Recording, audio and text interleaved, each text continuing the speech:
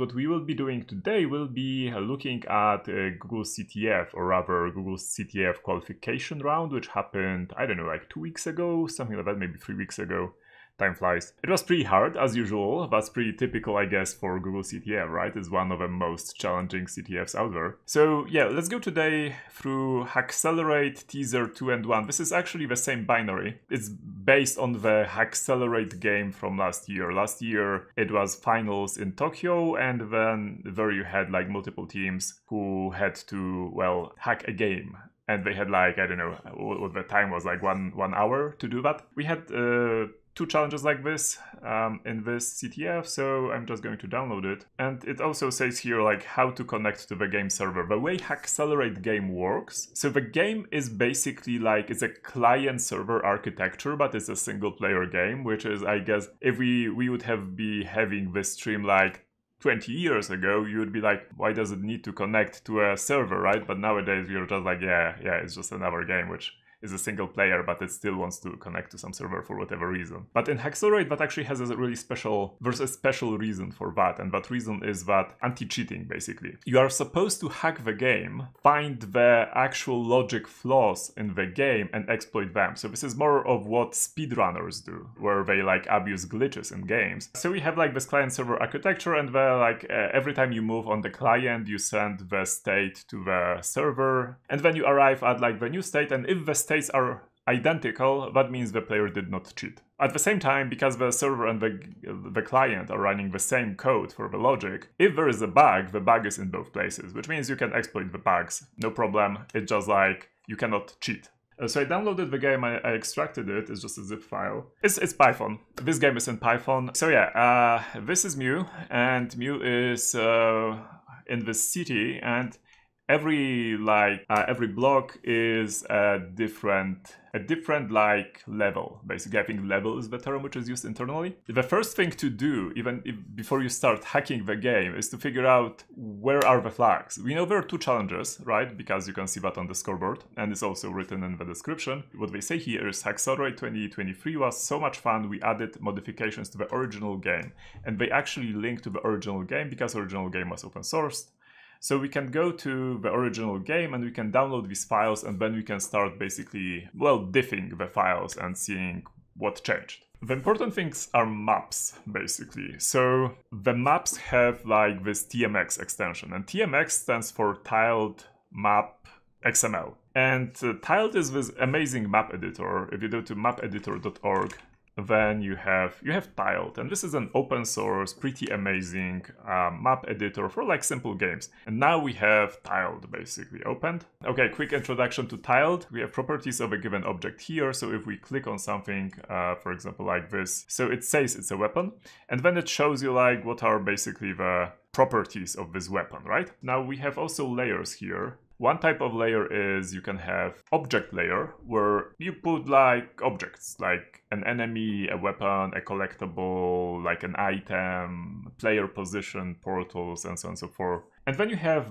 tiled layers, which are just bitmaps. They're basically bitmaps of tiles, right? Like, as the name implies, it's a tile, so it's this rectangle with a proper texture, and you can just like draw them. The way these levels work, by the way, is that you start at the start point. This is the start point. This is where the player is located at the beginning, and then there's an exit point, and which is I guess here. This is the exit area. So if you reach here, you exit the level. So what we can do is we can basically try to figure out like which files changed. So we have like these 2 directories. One is with the original Hx8, second one is with current Hx8, which is called 2023 for whatever reason, but it's 2024 of course. And this is double commander. So I'm going to enter both directories, and I'm going to tell it to just do synchronize directory. And what it does when I tell it to synchronize directory, it just shows me like which files don't match. Yeah, I'm only limiting this to Python files, but let's look for TMX files. We have a couple of levels which changed. Well, actually almost every level changed. So let's go one by one. Let's start by this one, and let's click compare here. And Meld will just tell us like what changed.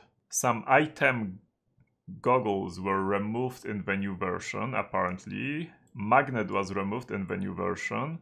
And Noogler hat was, if you're wondering what's Noogler hat, that's a baseball cap with in like Google colors with like a propeller blade on top. Pretty classy, yeah. But only items were removed. This is important. Like nothing seemed to be added. This is pretty boring. Honestly, like this level looks pretty boring. Probably that's not where the flags are. Let's go to Rusty and let's check Rusty. Compare a property of a weapon. The weapon was flipped and now it's not flipped. And this weapon now does 1000 damage. So this is a pretty powerful weapon. And then the flag was added. Okay, so the flag was added and I guess this is already a pretty good telltale for us. But yeah, on the Rusty level, this is where we need to look. Then we have a water level.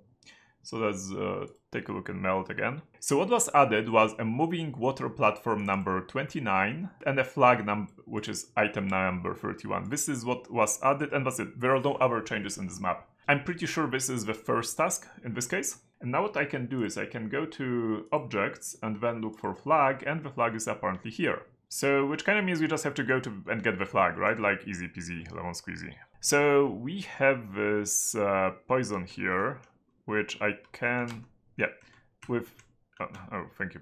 With space I can lift. Now I have health here, which is at 90. And if I use the poison, it just poisons me. It decreases my health by 1. Okay, and we are safely here. Now the fire is burning us.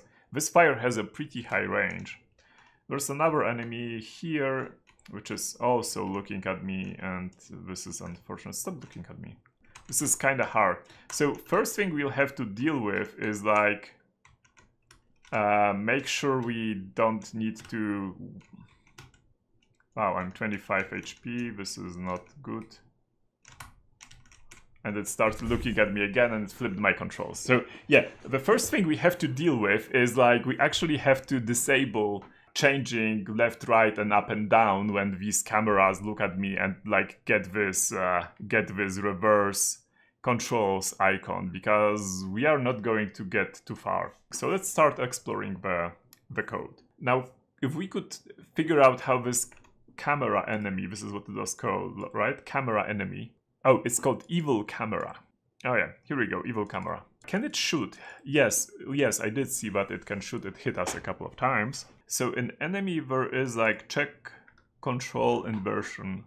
It gets the game object, you know, the game state, the current game state. And if there's no player, then don't do anything. Otherwise set inverted to false. For every object in the game, if the type of this object is enemy and it's not dead, and it has this control inverter set to true, and it sees the player. Okay, so apparently there's like sees player. Yeah, so if it sees, then we set inverted to true. And this is the player file. So I guess like everything related to player is here, and we need to look for control, inverted controls. I'm sorry, not control inverter. There we go. If D key is pressed and A is not pressed, then computed direction is direction east. If it's not inverted, because if it's inverted, then we go west. This absolutely sounds like inversion, and this is something we have to get rid of. And then we are calling this change direction, which I'm guessing the change direction is just like switching, you know, the animation or something like that, or like switching the player. To be able to bypass this, we have to bypass this right now. Because like otherwise if we don't bypass this, we cannot really move. The issue is that we need to modify it in such a way that the server will actually not complain about it. Because if I would just like modify it here, like just remove this, like direct direction is east and that's it, just remove it. The server still would have this part of code and it would still run, and then the server would say, hey, the state which I calculated is not the same state which the player sent me. Which means, yeah, player is cheating and we have to disconnect the player. Given that, yeah, we cannot just like remove this, which would be the easiest thing to do. Instead, what we have to do is we have to, I think, change the keys. If our code detects that inverted controls is actually set, then instead of like sending the key D, we send the key A to this. And we do it like really early in the logic loop, so that the server like also, because the server gets, again, two things. It gets the what buttons were pressed by the player in this tick, and the state which was calculated by the player, so that the server can apply the same buttons to its own state and calculates the new state and compare to what the player says the state is supposed to be. Which means that if we change the keys, that's fine, because we can change, if we change the keys early on in the loop before they are sent to the server, then it's fine, because all the calculations are going to be just done on the new key. So this is what we can do. Now the question is, what is this pressed key? And this is something which is sent to update movements, apparently. And where is this called? Okay, so it's called in tick. So we need to take a look where player tick is being called. And if we look at this, what we see here is that it just uses like this player object, which means if we look for player.tick, I'm guessing, which is what we have to look for. So let's do that. That's rgrep for player.tick. And it's in Lucider py, which is in the top level directory. Okay. Player.tick. There we go. Okay, if a player exists, then we call a tick with pressed keys. Perfect. So let's see what's going on here. We are initializing the random number generator. We tick it and we get the raw pressed keys. And then the raw pressed keys, there's some magic going on here with the pressed keys, and we are calculating the actual pressed keys, which kind of means that if we do anything, I'm kind of guessing we have to do it before, like somewhere here. Like actually, technically we have to do it like here, right? Like somewhere here. But I'm just going to like bundle it like that, and I'm going to do it here. So, cool. What's in this pressed keys thingy? Print is, you know, the best debugger, right? Okay, so knowing this, we can just run the game. And we can already see it's a set. So if I press D, okay, it's 197. That sounds a little bit like ASCII codes. Okay, wow. Okay, that was escape. So we kind of know what to do next time. So thank you, folks, in that case. And yeah, if you want to try, I think this is a good moment also to stop, because like you kind of are already, you kind of know what you have to do. And if you want to check it out, it's in the MISC Stellardrone teaser category in Google CTF. So yeah, best of luck. Bye bye. I wish you a great day. Cheers.